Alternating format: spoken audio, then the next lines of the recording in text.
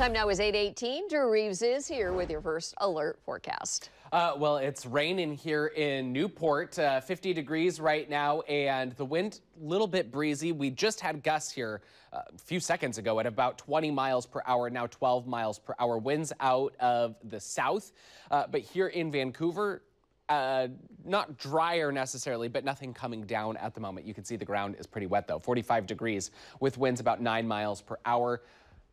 Today we've reached 48 degrees so far. That ties yesterday's high. We'll get a little bit warmer. We'll be closer to what we saw on Thursday or Friday, but temperatures have been very close to about 50 degrees here for several days now, and most of our forecast is right around that. Today, we're low to mid 50s along the coast. It is going to be windy there.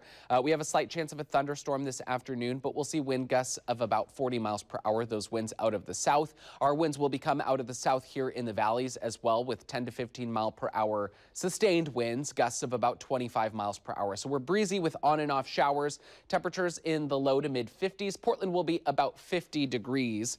As we go into the Columbia Gorge, we'll see on and off showers as well. Temperatures are right in the mid 40s and winds are much calmer today, only 5 to 10 miles per hour out of the west.